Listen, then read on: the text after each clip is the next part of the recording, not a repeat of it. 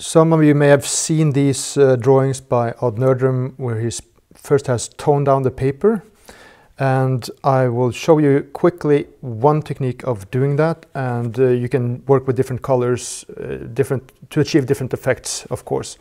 Now, a classic thing to do, of course, is to start with some red chalk, and I have used some sandpaper and just sanded some chalk there, and I can use that to tone it down. Of course, you can just sand directly on the paper as well. So those are not very important things, but this is where how you see you get that nice fog. And so I just use some toilet paper and I get that softness there. So what I like to do is at least to work it a bit more into the paper, so it's not too opaque, and then you get a little bit more air, so to speak. So the thing to remember also is that when you work in this technique, you don't really want to go too dark either, because it becomes too opaque and sort of rests on top of the paper instead of being a part of this atmosphere.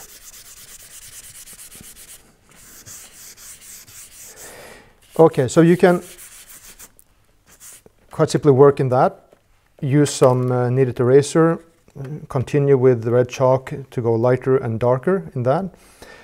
But you can also, if you want to be more painterly, so to speak, you can use some lead, some pencil, and you can make yourself some chalk, some powder, I mean, like that, and you can go in. Let's see here now, carefully, at least around the corners, which gives you a slightly cool tone, so that you have both the warm and the cool tones, which enables you to paint more, work with colors. Now this is just a question of how dark you want to go. You can really go into it like this. Depends on where you want the focus to go. Let's see here.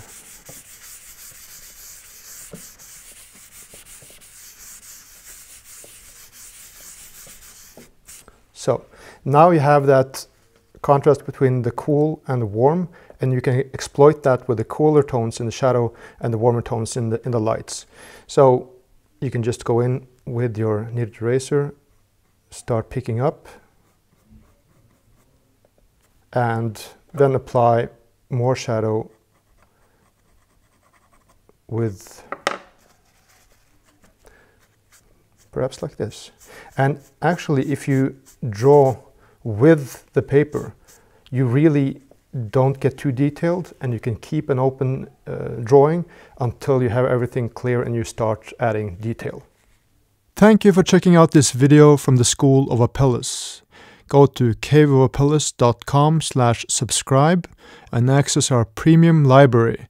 That's caveofapelles.com/subscribe.